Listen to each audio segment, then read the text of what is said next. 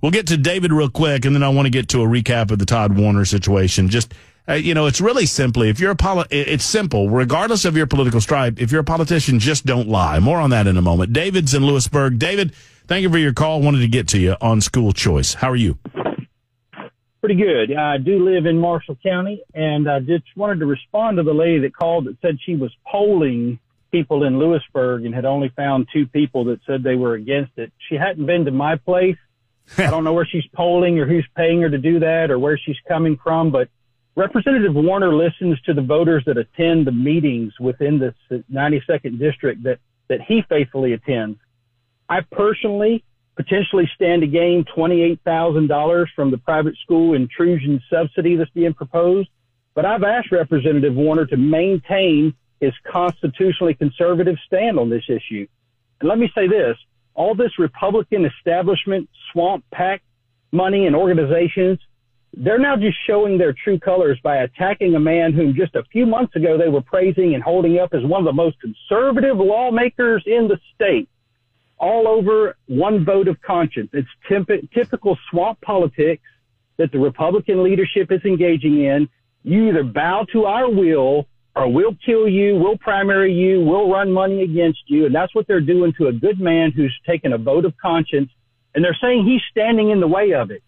He was a 1 no vote on a subcommittee that voted 6-2 to pass the bill on. He was one of the 2 no votes. So how did he block it? How did he hold it up? He just voted his conscience, and now they're trying to kill him. Typical swamp politics. That's what we have in Tennessee, a supermajority of establishment swamp politicians in leadership. David, thank you for calling. Thank you for presenting a robust defense of Todd Warner's position on the issue. So how is this supposed to work then? Meaning, if there are citizens in Marshall County that are of a like mind, like yourself, that want to support Todd Warner, that's great. If there are similar individuals that get together and want to push back and perhaps run someone against him, and that's what America's all about, right? Sure. Not saying they couldn't or shouldn't do it, but I'm saying they're smearing him and trying to. Who's smearing Joe him? Biden against. Well, it's the Prosperity? Was it Americans for Prosperity? How did they smear him? They're mailing out mailers and sending me text messages saying that Todd Warner is standing with Joe Biden against school choice, and he was with the Democrats, and they're smearing a man that just a few months ago they were saying was one of the top 5 conservative lawmakers in the state. Well, I'm not here to defend AFP. They can defend themselves. That's not what I'm all about. But I mean, if they're saying that he and Joe Biden agree that they are against school choice, then that's true. And just to classify just as school choice, that's a broad brush to say he's against school choice. I don't think Todd Warner's against true school choice. He's against the government putting money in to the private school environment where the government can gain control and gain. Well, the government already regulates private schools. Right. Well, I mean, they do. I mean, I'm not saying they should do it more. Look, David, you're talking to somebody that I question whether we should have public schools at all. Oh, I do as well. I'm with you on that. Right. So I don't have any kids, so I want to see some of my money coming back to me, because I don't see where I'm getting any benefit out of public schools. Right. Public schools are failing. Public schools are failing our kids. What I would like to see is something that gives parents a better ability to make certain choices for their children without a financial inability to do so. In other words, they're paying a lot of their money into our tax base. They're paying a lot of their money in sales taxes, a lot of their money in property taxes and other taxes that the government places on them. And they're not getting a lot of return in their public education system. And they don't have many of these parents don't have the ability. So if we're just going to say, well, too bad for them, okay, that's fine. I mean, I guess we could say that. Or perhaps we could try to get the money back to the kid through the parent and give the parent a better ability to find better educational opportunities for their children. And I guess that's it. And look, I don't begrudge you your position on the issue. That's the debate that we're having, is whether or not we want to give parents more ability without regard for the financial inability to pay to get their kids in a better schooling situation? I'm not against it in principle. It's just the way that this is set up. We need to go back to the drawing board on it. What specifically do you disagree with? I mean, I'm genuinely curious. I'm not trying to, paint you into a corner. I'm genuinely curious. What about this legislation bothers you? It bothers me that if any private school wants to participate in it, or a homeschooler wants to participate in it, that it's going to come with additional government requirement. For example, if I want to send my children to my private Christian school at my conservative church that I go to, and if I want to accept that money, or my school wants to accept that money, then the state will have say-so over what curriculum they teach. We can't teach what we believe about gender. We can't teach what we believe about evolution and creation. I don't see that I don't see that in the legislation. I don't see that. I've read it. I don't see. I mean, if we look at what's happened in other states that have done this, that's what it eventually comes to. Do you tell me that as a libertarian, small L libertarian, that you think government money ever is going to come without strings attached? Every bit of what we do every day that I'm on this radio station is an effort to push back on government trying to encroach on our daily lives. That is a fact of life in American society. So, I mean, toward your point, though, David, why don't we proactively push back against the entire concept of public education, if that is true, and privatize education and use public education as merely a safety net in the same way that we use food stamps? Hey, I'm 100% on board with that. We're agreeing on that. We're not there, and that's not what this bill is proposing. This bill is pushing us further and deeper into government encroachment into private education. It is forcing public education into more of a free market competitive model. And I'm for that principle. I am. Our public schools need to be forced into some competition. They need to up their ante. They need to be pulled up to where the private schools are. But I don't believe this is the way to go about it. Well, I would encourage you to read the legislation, because I don't see anything beyond getting some basic third-party receipts on testing, which the state already does for private school. I mean, the state already accredits private schools, right? There's already an accreditation process. So the argument that, the state's going to get involved and going to continue to encroach upon the business of private schools, well, it does not further encroach in any way that it already has. And it's up to us, you, David, me, Matt, the rest of us, to make sure that never happens. To suggest that this might cause something to happen 15 or 20 years down the road, and that's why we shouldn't do it, the logic of that argument doesn't work for me, especially considering the benefit of creating that competitive environment in the public education system. And hopefully the goal is, and it might not work, but the goal is to try to infuse competition within the public education system so that these teachers, these administrators, and these schools get better at what they're doing, because they're failing right now.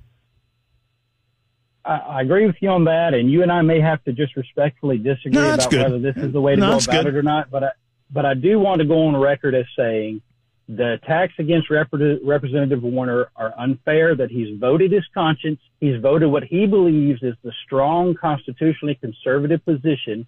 He's not caved to the swamp leadership pressure or the money pressure against him. He's maintained his stand. And for that, they're attacking him and making unfair smears against him. I know the man personally. And I've disagreed with him before, and I've told him that I'm not shilling for Todd Warner here, but I'm saying it's wrong with it. They're using Democrat tactics to attack a good man, and I think it's going to come back on them. Well, I mean, they're using political tactics. I mean, but you know what? The purity conservatives that I hear screaming about Governor Bill Lee all the time, they do the same thing. I mean, I'll just use this as an example. I know the organizations that scream, I mean, and you kind of did it a little bit, David, and I'll let you do it. And that's fine. It's your position. But to suggest that some of the people up there that are promoting this are establishment or rhinos or not really conservatives, I mean, isn't that the same thing that you claim that you hate is happening to Warner? You're doing the same thing to Bill Lee. Well, first of all, I didn't mention anything about Bill Lee. I did mention the Republican. Yeah, but I know what you meant. Come on, I know what you meant. You know what you meant. But that's why it's said in behind closed doors. You'll never pass a bill. Nothing you ever propose will ever get voted for. You won't get any committee assignments if you don't vote the way we want you to vote. I don't think Todd Warner has been removed from committees.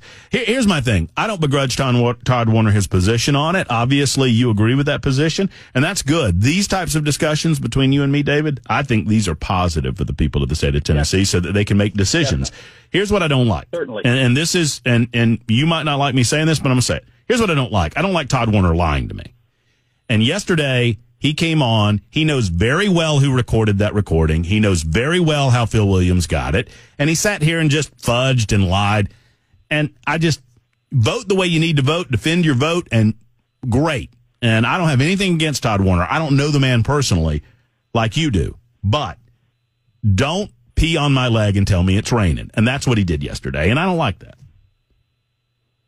Well, I didn't hear yesterday's interview. I just heard just a few minutes ago you say that there was one, so I will go back and listen to it, so I can't speak to yesterday. Well, I mean, you know, I asked him about the recording of the conversation between he and Tori Venable because I wanted to make sure that it wasn't an illegally recorded conversation that was aired by Phil Williams, and he said he didn't record it, and he couldn't remember who was in the room, and it was just, you know, just listen. I mean, once again, I don't have anything against the guy, and I don't have anything against this debate. I think it's very, very important to have this debate.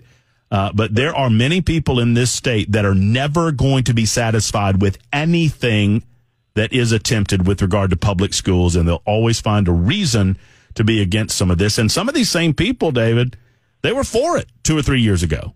And I just don't know what Todd and others mean when they talk about school choice. They say, I'm in favor of school choice, but I'm not in favor of this legislation, and I don't understand what they're talking about. I mean, the only way you think that someone can make a choice about what school their child goes to is to take $7,000 from the state and go take them to a private school? No, what I'm saying is that this is attempting to give parents who are already paying into the system through their tax dollars a few of those tax dollars back so that they have more financial flexibility to find a better educational opportunity for their children. That's what this scholarship fund is all about. Well, that's not a truthful picture of it as well. Like I said, I have 4 children in school. That would be $28,000 for me. Matt, I earn well, but I guarantee you between all of my property taxes and all of my sales taxes, I don't spend anywhere close to $28,000 a year in state taxes. So I'm not just getting a little bit of my tax money back. That's sucking money from the system. That's a government subsidy and entitlement. It's classified in the bill as an entitlement that I'm getting from the state of Tennessee to educate my children. That's way more than the taxes I paid to the state. The amount of money is in direct correlation with the average that the state pays for per pupil learning in the public education system, minus the federal government, because that's fake money. So that's the average. You send your kid, David, your kids are currently in public school? No, my kids are currently homeschooled. All right. But they have also been in private school. So I have the option of doing both.